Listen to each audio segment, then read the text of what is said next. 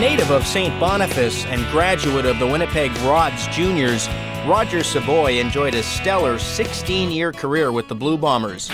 Savoie played center, guard, and linebacker before settling in on the Bomber defensive line.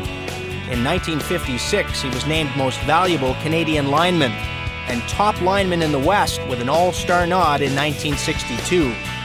Savoie played in 7 Grey Cup finals, winning 4 of them in 1958, 59, 61, and 62. Each of the 7 contests was against arch-rival Hamilton.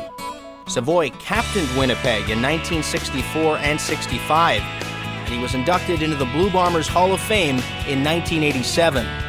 Anyone who follows the CFL knows that you cannot win championships without homegrown Canadian talent.